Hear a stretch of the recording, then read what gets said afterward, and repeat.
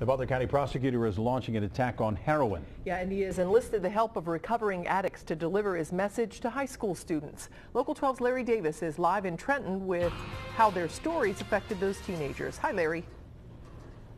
Hi, Cammie. Well, high school pep rallies are normally reserved for Friday night football, but today the Butler County prosecutor rallied students here at Edgewood High School to join his team in the fight against heroin. It's a drug that is killing people at an alarming rate.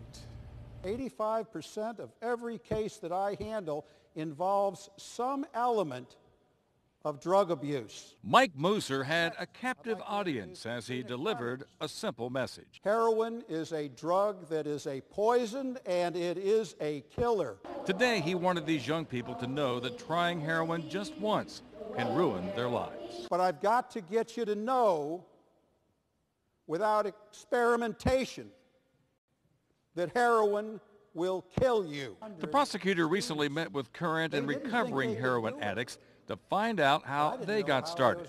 Today, 2 of them told their stories to the students.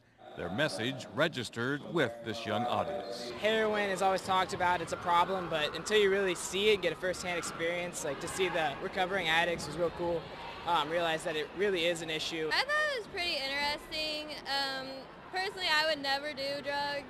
I never thought about it. I've been pressured into it, but I said no. It was one of the largest juries I've ever presented an argument to. And in the end, this jury decided that heroin would not be in their future. I'm going to stick to it because I don't plan on ever doing drugs. We'll know in time. It's going to take several years, no doubt, to see the results.